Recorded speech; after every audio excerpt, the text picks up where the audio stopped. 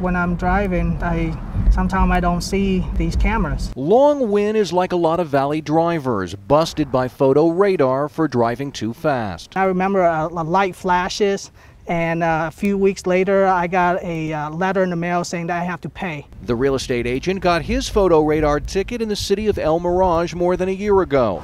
He paid the fine and moved on. Then something unexpected happened. You are being reimbursed the amount of the citation. A few days ago, Nguyen got this letter in the mail and a check for $234, a full refund for his photo radar ticket. My first reaction when I got the check, it was very exciting.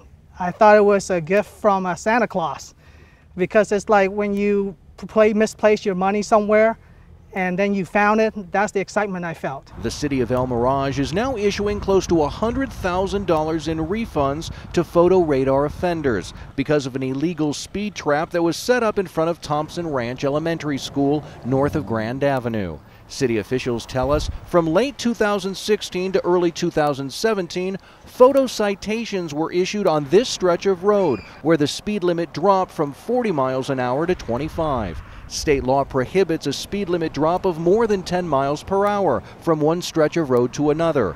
A former El Mirage police chief brought the issue to the attention of the city council, and the attorney general's office recommended that the city start sending out refunds. I think they should get their money back. Speed traps are always a bad deal, I think. I think if it was illegal, then it's good to get their money back.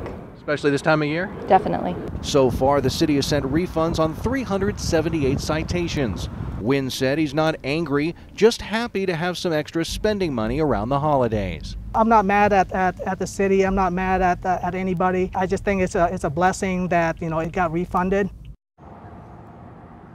Now, just a short time ago, we received this statement from the city of El Mirage. It said, as soon as the current city administration was made aware of this issue, we acted to address it immediately. The speed limit was changed to conform to state law in March of 2017. So basically the speed limit down the road was changed to 35 miles an hour, so the drop to 25 conformed to state law, a law allowing El Mirage to continue issuing those photo radar citations. If you feel like you are due a citation, you should reach out to the city of El Mirage. Reporting live in the West Valley, Jason Berry for Arizona's Family.